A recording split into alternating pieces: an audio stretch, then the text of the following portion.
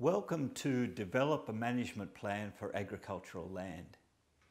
In this subject, you'll produce a map and written plan that describes the natural resources and agricultural resources of your farm.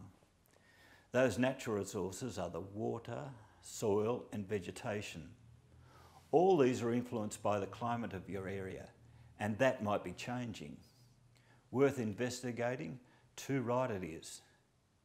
You'll also get the chance to examine closely the capability of the land to run your chosen enterprises.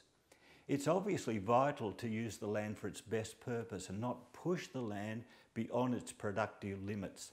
That road leads to disaster. What you describe and map in this subject reaches its completion in the next subject, manage natural areas on a rural property. So here you'll describe and map. And next, you'll manage those natural areas. At the end of the process, you'll have a really valuable resource and planning tool for yourself and other stakeholders of your land. You'll have a whole farm plan.